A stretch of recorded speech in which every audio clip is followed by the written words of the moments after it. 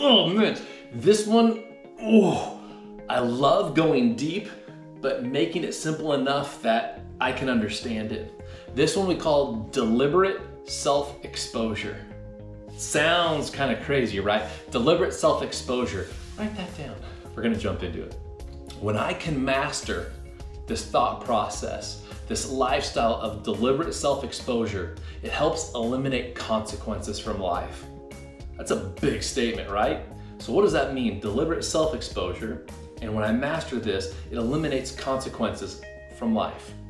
Well, let's look at internal discipline versus external discipline. I just gave this example the other day. When we utilize this self-exposure, we expose ourselves so we can make the change before outside forces force us to make the change. So very, very simple.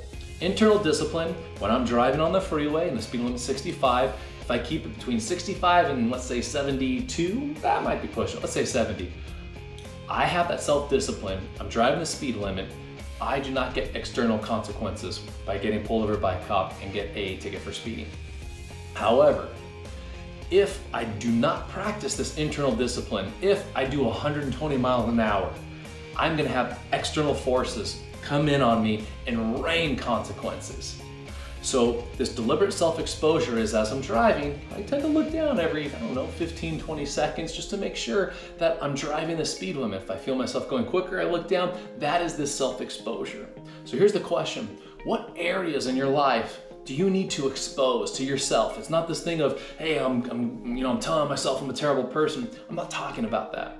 What I'm talking about is this deliberate self-exposure of stating, oh, in this area, maybe I'm not being completely transparent or honest, or in this area, I'm kind of shucking and jiving and trying to keep some of the information away from some people that can help me.